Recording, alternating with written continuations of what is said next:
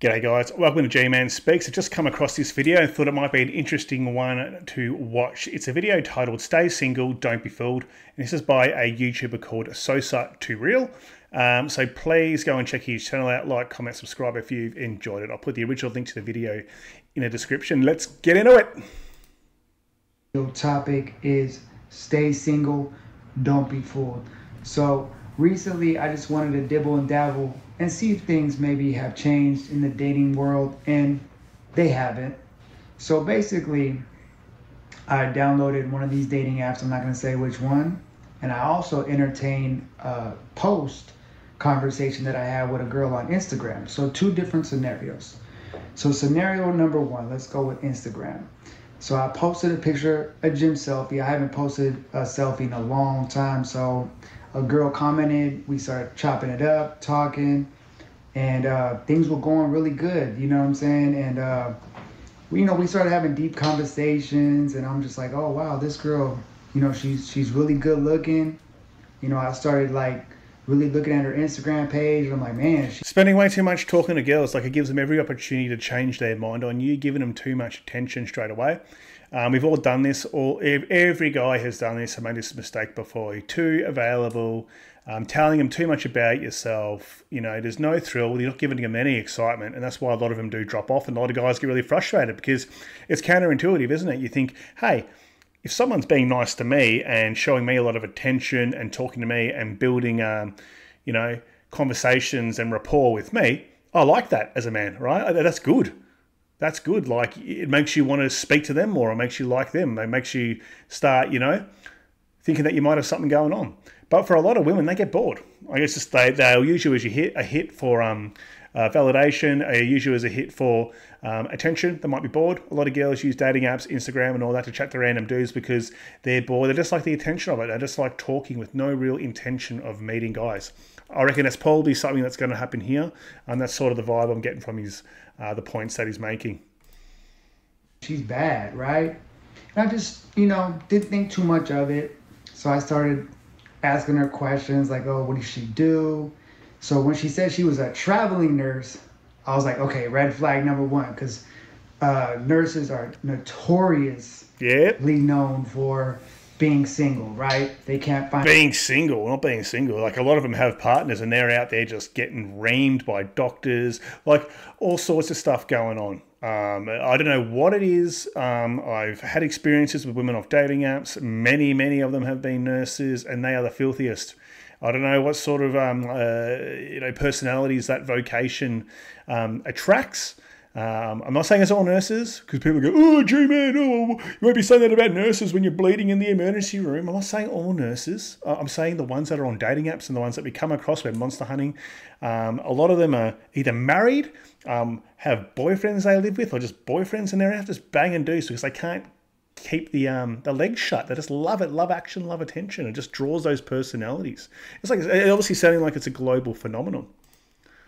Find a partner. Traveling nurse at that, man, she's got more bodies than a stewardess, flight attendants. So they're also notoriously known for sleeping around as well. That's another video for another topic. Spot on. But so I started getting to know her, started talking to her, and she's like, oh, I'm a God-fearing woman, and oh, yeah. I love God, and I'm looking for a God-fearing man. And she just started, hitting on all cylinders. I'm just like, wow, this girl might be a diamond in the rough, right? Come to find out, as time progressed and the conversations was going, I started like, okay, well, let me see. Let me test the waters. So I was like, so what are your deal breakers? What are your turn on, your turns off? What do you look for in a partner? And, at first she tried to keep it humble, because, she was basically mentioning to me that, I come from humble beginnings, immigrant parents. And I'm like, okay, me too. We have a lot in common right there. Her parents are from the Caribbean. So I was like, oh, okay. And she started mentioning what kind of guy she's looking for. And she's like, oh, I want him to be respectful. I want him to smell good. I want him to have nice teeth. So I'm like, okay, that sounds like me. And then she started mentioning all the materialistic, superficial bullshit, right? That it came out. And when she started mentioning 200K a year, he's got to look like this, he's got to look like that. And I'm just thinking to myself, like, man. Dude, big mistake. You're speaking to attractive looking women on Instagram. Like, that's where they go. That's where the vapid types are. And that's where the losers with heaps of money will also go and try and hit their DMs, you know? I think it's the good. I think they're big dog Mac daddies, you know, who lead with the wallet. Don't let it be you. But this guy's obviously learning. Instagram's a cesspool of people that are overly materialistic, men and women, right? And they project lives they don't even live. And they compare their lives against the lifestyles of other people that post bullshit on there. And so it's more or less just a cock measuring contest all around, especially for women. So women think that then all these guys are going to come and provide them a life that they probably see other women getting off other guys who are probably just paid OnlyCans girls or something like that. Man, I'm over here thinking, this is a Christian girl. This is a good girl, right? So that's what I'm saying. Don't be fooled just because a girl tells you, oh, I'm a strong believer in God. I go to church. I'm a Christian woman. I'm looking for a Christian man. At the end of the day, the modern woman mentality doesn't fail. Never believe what women say at all, or until otherwise validated. I'm not going to say all women lie and all that sort of thing. You just get certain types that are on these dating apps, that are on these platforms that are still single. Like, why are they still there? Because either they're not a good match for a guy, they either have too high a standards, or no guy wants them. They get with them and then realise, oh, hang on, too much work, don't want to deal with this for the rest of my life type scenario. So throw them back into the pond, even if they are super attractive. But guys have this thing in their mind that believe everything that women say.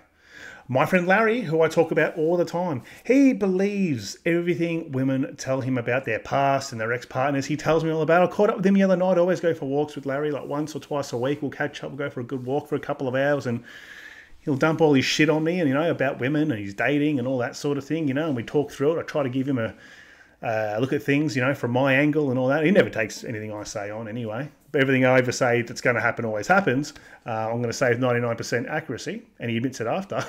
But he'll never listen to me because he's known me for too long, right? I'm just his mate. Like, I'm not someone that other people might potentially listen to and can resonate with, and he doesn't see me that way. Anyway, he always tells me about women, right?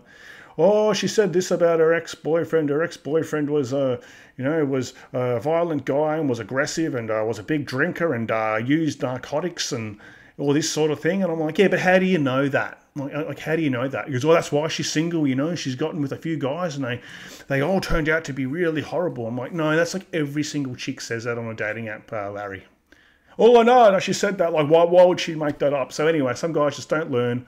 They've been raised that, you know, women are sugar and spice and all things nice. He's been punched in the head a good few times. Larry was, if you don't know about Larry, you're new to the channel, Larry was married, divorced. They were married for 20 years, had a shocking divorce. Wife cheated on him, lost everything in divorce. He's been subsequently dating on dating apps and all that sort of shit for the last 2 or 3 years or whatever. Had the worst experience.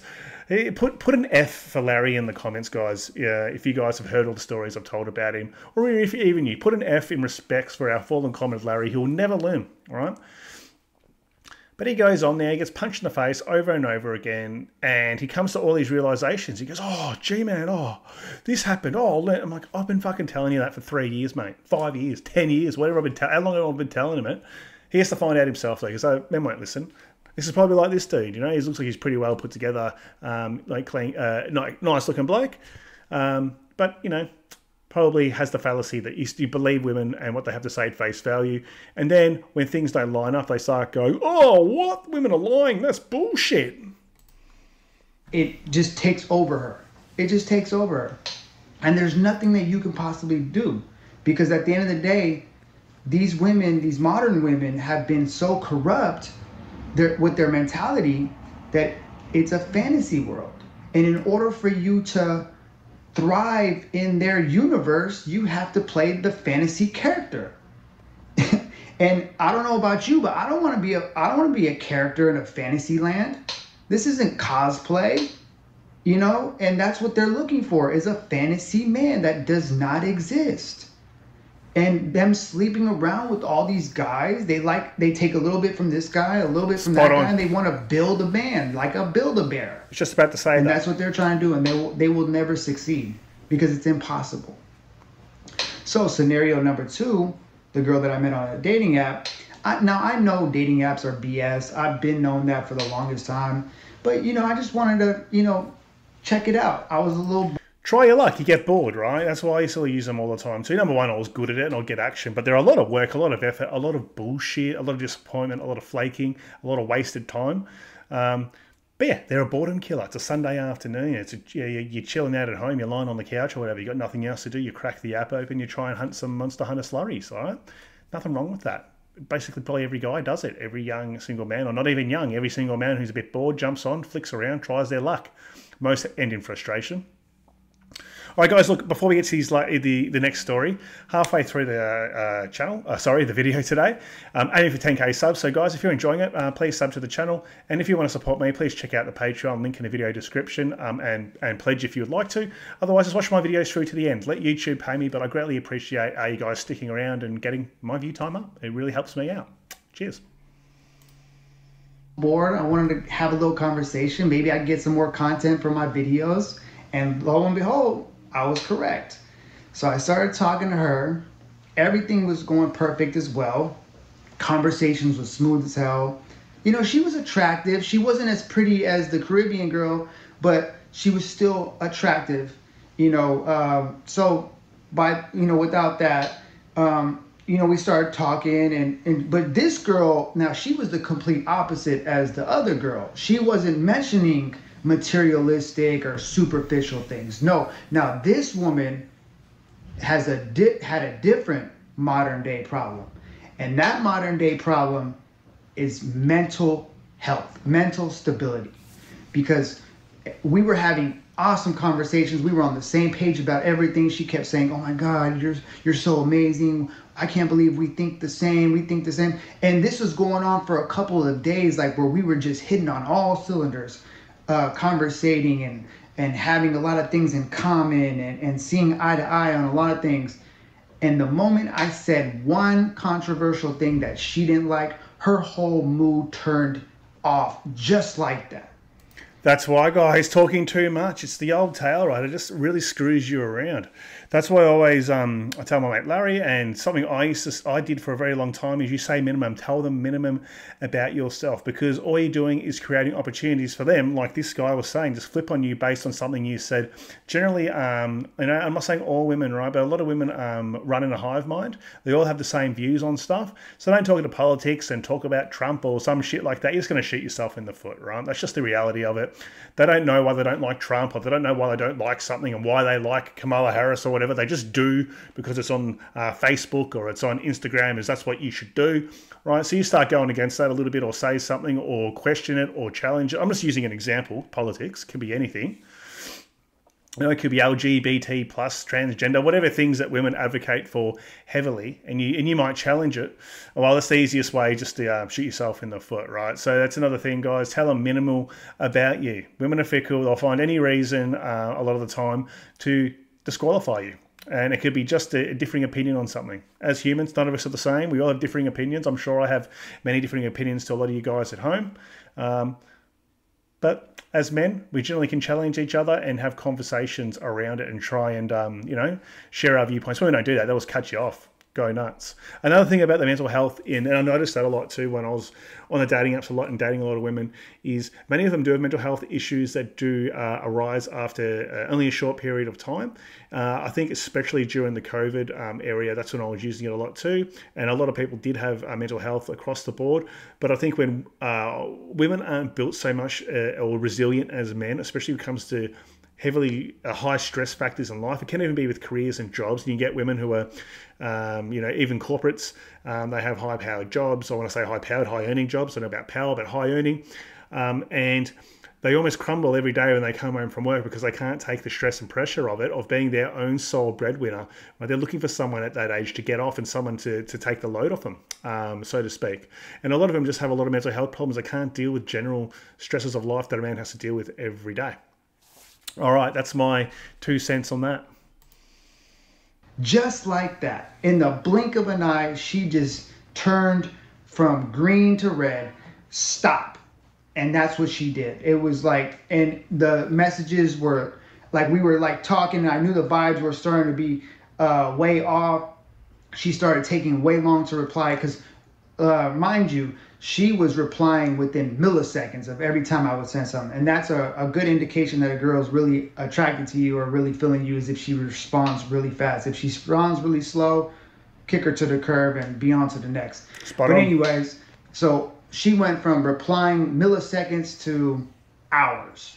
And when I knew that, I knew, dang, all it took was one little disagreement or one little thing she didn't like, and boom, mental stability out the window. And it showed right then and there that it just took over the whole entire conversation and the whole. Did him a favour though. A lot of these guys, and a lot of guys do get, and I've gotten frustrated in the past at this too, how women can flip on you pretty quick and just drop kick you right to the street, because there's so many other options out there. You're just one of the, you know, the thousands of guys that are swiping on them every hour on a dating app or approaching them on the Instagrams. Like, there's an endless sea of men that are going to keep shooting their shots so they can try and hang around and try and find Mr. Perfect, like he said, Mr. Build-A-Bear, who doesn't exist. These women who have been pumped and dumped on dating apps, they want to get the best parts of all the different guys that have dug their guts out, make a Frankenstein James Bond monster, and in their mind that a man has to adhere to for him to be the one. All right, the lucky one has to put up with there, but it's just the way that they operate a lot of the time. And they also are highly traumatized by guys like Bryce's, Steve-O's, Chad's, Tyrone's, whatever you want to call them, right, in whatever country you're in, who are the top 5% or 3% of guys or whatever, who would just have the options, right? They have the options, they crush guts, they break hearts along the way too. And these women complain that all men are like that, right? Which we know is not true. Alrighty, let's keep going. Whole vibe.